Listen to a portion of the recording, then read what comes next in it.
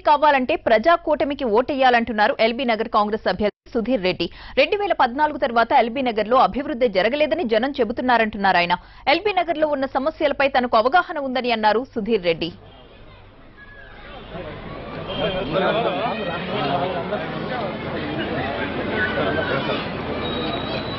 గెలిపిస్తే ఎల్బీ నగర్ లో అన్ని సమస్యల్ని పరిష్కరిస్తానంటున్న సుధీర్ రెడ్డితో మా ప్రతినిధి సుధీర్ ఫేస్ టు ఫేస్.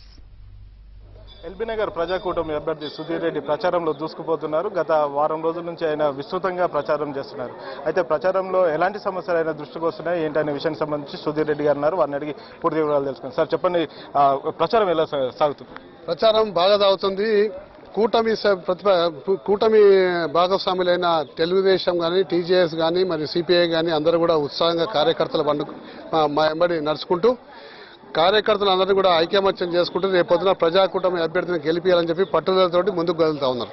అంటే ప్రజలు ఎలాంటి సమస్యలు మీ దృష్టికి తీసుకొస్తున్నారు? గత కొన్ని సంవత్సరాల నుంచి ఇక్కడ చాలా సమస్యలు నేను చెప్తున్నా, ఎలాంటి సమస్యలు మీ దృష్టికి వస్తున్నాయి?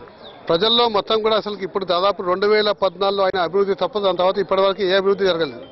ఆ అభివృద్ధి అంతా ఆగిపోయింది కాబట్టి మేము చాలా ఇబ్బంది పడుతున్నాము. ప్రతి రోడ్లకు కానీ, డ్రైనేజ్లకు కానీ అన్నిటికీ కూడా ఇబ్బంది పడుతున్నాం. కాబట్టి వీధిలో పొంగి పొల్లిపోతున్న డ్రైనేజ్ వాటర్ ఇవన్నీ కూడా రెక్టిఫై చేయాలని చెప్పేసి వాళ్ళు ప్రజలు చెప్తా ఉన్నారు. తప్పనిసరిగా రేపు కాంగ్రెస్ పార్టీ రాగానే ఈ సమస్యలన్నింటినీ పరిష్కరిస్తామని చెప్పేసి వాళ్ళ ప్రజలకు హామీ ఇస్తున్నాం. అధికార పార్టీ నుంచి కొంతమంది కాంగ్రెస్ నేతలు కావచ్చు, మిగతా వాళ్ళకు ఒత్తిళ్లు వస్తున్నాయని చెప్పేసి సమాచారం ఉంది. దీనికి సంబంధించి మీ దగ్గర ఏమైనా ఎక్కడండి?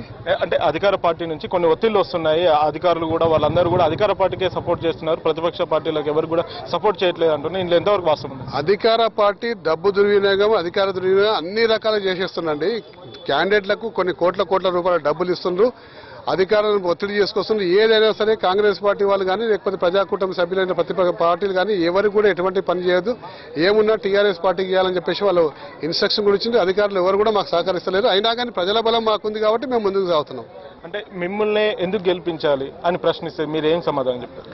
ఈ రోజు గతంలో 2009 నుంచి 2014 వరకు ఏదైతే అభివృద్ధి కార్యక్రమం అయిందో దాని తర్వాత ఎటువంటి అభివృద్ధి కార్యక్రమాలు ఇక్కడ జరగలేదు. కాబట్టి ఖచ్చితంగా ఇక్కడ సమస్యల మీద స్పష్టమైన అవగాహన నాకు ఉంది. కాబట్టి ప్రజలకు నేను ఇక్కడ చెప్తున్నా ముఖ్యమైన 3-4 సమస్యలు ఉన్నాయి. ఆ ముఖ్యమైన సమస్యలు మేము పరిష్కరిస్తామని చెప్పినాము. అందులో ముఖ్యమైన ఒకటి సమస్య మొత్తం ఎల్బీ నగర్ నియోజకవర్గానికి మొత్తం సంబంధించిన సమస్య ఒకటి ఆస్తి పన్ను సమస్య.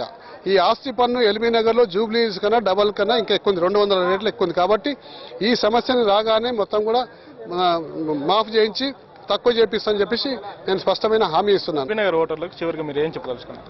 ఎల్బీ నగర్ ఓటర్లకు నేను ఒకటే చెప్పేస్తున్నా, అభివృద్ధి కావాలంటే ప్రజాకూటమికి ఓటేయండి, అభివృద్ధి చేసి చూపెడతాం, మీ జీవన ప్రమాణాలు పెంచుతామని చెప్పి చెప్పుకుంటున్నాను. ఏది ఏమైనా కానీ ప్రజాకూటమి అభ్యర్థికి ఓటేస్తే ఖచ్చితంగా అభివృద్ధి చూపిస్తామని చెప్పేసి సుధీర్ రెడ్డి చెప్తున్నారు. కెమెరామెన్ పురుషోత్తం.